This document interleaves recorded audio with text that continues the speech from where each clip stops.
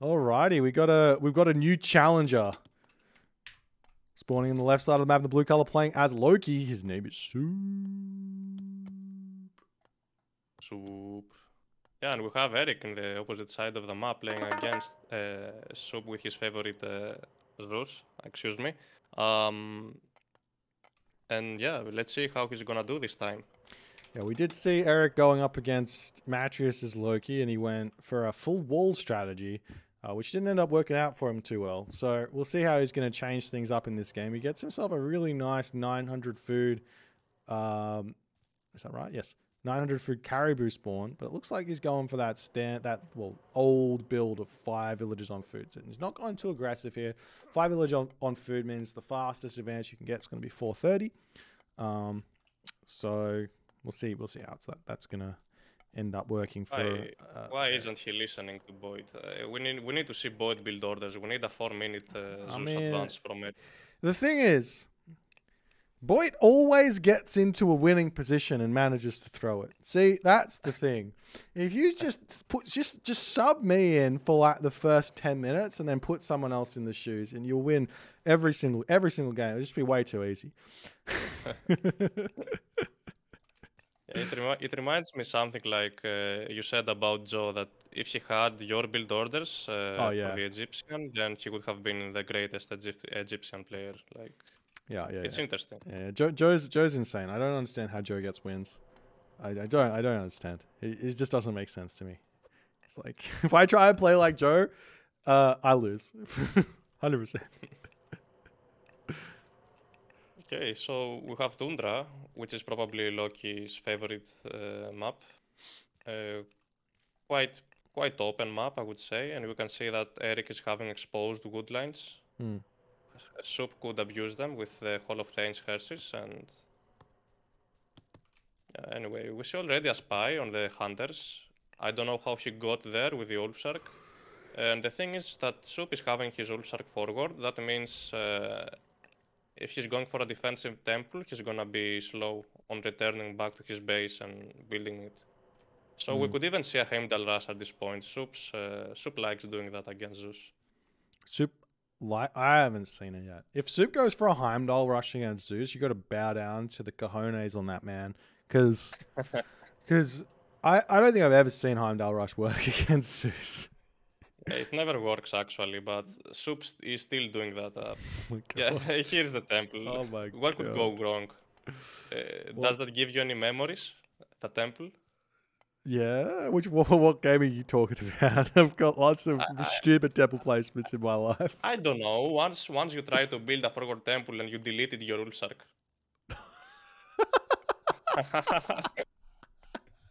That sounds like me. Do you remember now the game? No, I vaguely remember. I mean, I think I've got a lot of like, I think I got a lot of 2-minute losses in my life. That's interesting. Okay, I'll have to link you the game. Who was I playing against? I think it was Grassenkrum, if I recall correctly. Okay. Yeah, I will link you the game. Don't worry. That's so funny. That's so funny. All right, we see Heimdall. Heimdall just an inch before Athena coming out. Eric is going to have to pull back into his base and play a little bit defensively here, but this is going to be a very, very interesting game, to say the very least. I'm excited to see what Suppe's going to come up with here. I'm excited as well. At least Eric is going to get pushed off the front hunt. I think he has hunt in his base, though. Does he? Some Moroks? No, nothing really. Oh, no, okay. Those are elks, and they're kind of a bit meh. Yeah, they suck. Yeah. Now, Suppe trying to cast Fimble Winter there. We can see the wolves attacking the hunters. That's funny. Trying to take some favor by attacking the granary, but he needs the longhouse first. And probably the Echen Yard is going to get bolted. Yeah, you know, there's actually some merit to this forward temple here against Zeus that I haven't really considered. But you can just go 4-SETI and then drop 2 longhouses in your base and kind of sack that temple in a way. Or even, you don't even have to put the second one up and just sack the temple. As you see that. The Undermine gets both the barracks. Oh, Eric is gonna get so mad. Well, he hasn't seen this before. Obviously, you don't when undermine. You put one on one side and one away. You can't put them together because undermine will kill them both. As the villagers get pushed off that food over there. This is going to be a little bit scary here for Eric. That's a disaster. If he doesn't get his hand, he's not gonna be able to produce the army he needs to defend against the Loki. I think. Wait, does he got husbandry? Yeah. So he's got husbandry. I think it's fine here. He just has to get an army out, and then he can move back out onto the hunt a little bit later. So as long as he gets his army out, I think that's the only thing that he needs to worry about at the moment. Holding onto this gold line. Odysseus does so much damage from behind. Yeah, he does, but now Suppe is sitting on 50 population while Eric is on 35. Yeah, it's such a huge difference. It's a matter of time though. These hoplites, they get scary. Minotaur gets scary. Units get sniped down. Eric's gonna if Eric can hold, I think he's actually completely fine here. So long as he can hold and then push out onto second hunt after the herdables are gone. Yeah, surely. But now the heroes are going to be a problem for at least the early game. Later on, once Suppe has a bigger army, he's gonna be fine. And now we see the Echenjar. Actually, Suppe tried to hide the Echenjar. I don't know why. Maybe he wanted to get a sneaky raid to Eric's woodline, but probably not. I really like this Odysseus shenanigans here from Eric. The only thing I would like even more is if he could pair up the Toxotes with it. But he might be. I mean, he does have restoration, so he can actually win this fight. Yeah. And Odysseus has already killed like 2 throwing axemen, which is huge. But let's see now what kind of spawns Suppe is going to get from the Hersers. Oh, one Nephrir, that's huge. And gets instantly bolted. Nice micro. I think that Eric needed to micro that Minotaur a little bit better.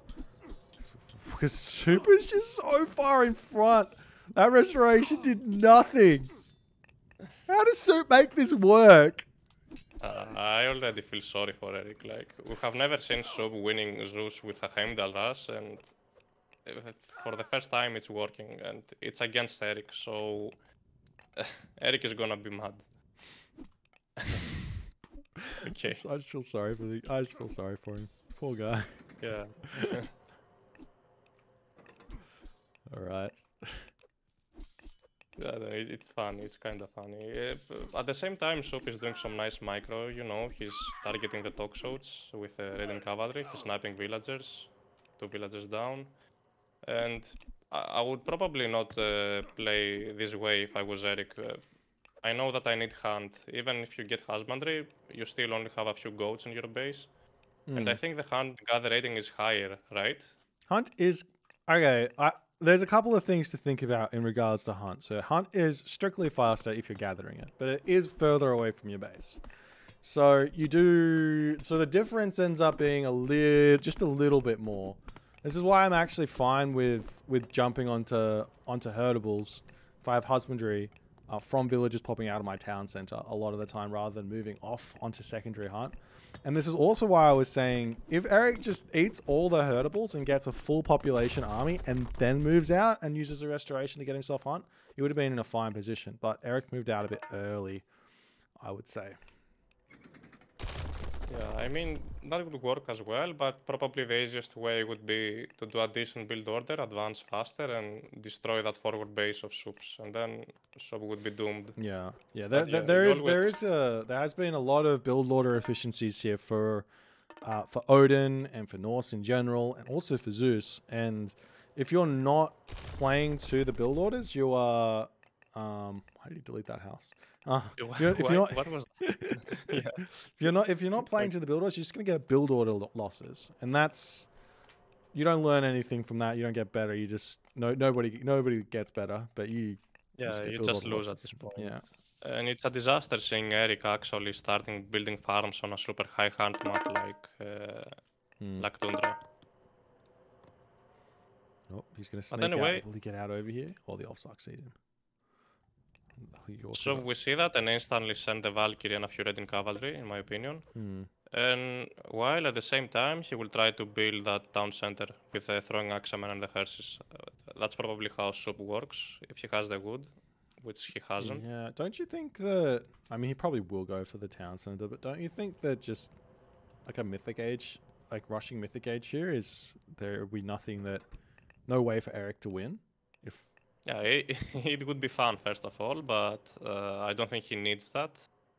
And if he actually tries to go for the Mythic Age, Eric can use that and destroy the forward base, which it shouldn't happen if. You could just if actually go Suppe- for Njord and then Walking Woods and kill him as well. I literally anything. go- Eric, Super's so far in front right now. He can do anything. Yeah, exactly. Like, the flex god picks like Njord are always great when you're ahead. Oh, also, one thing I want to note here is look at where these houses are placed. It's just a thing of beauty. Does this guy watch BoIt? I think he does. I think not only does he watch BoIt, but he listens to BoIt. It's crazy. And he copies BoIt's hairstyle. True. Okay. Okay. We see some nice micro. Eric will need maybe a choke point for those stock shots. He should turn around and take this fight, right? Oh, you think so? Yeah, just wedge into the forest and then. It's not a winning fight, but it's not a losing fight, and he needs to slow Soup down. I think losing Toxotes for food units here is really... Oh, he's gonna lose all his units anyways. The path block. That's sick. AUM pathing. Oh no. Oh no. And now the Odysseus is gonna fall as well, and Eric will have no answer to the mid units. He still has Jason. Jason will carry. Ooh, the Jason. And Bragi is coming. Yeah, Bragi is coming, and no Njord flex. Very unfortunate to not see the Njord flex.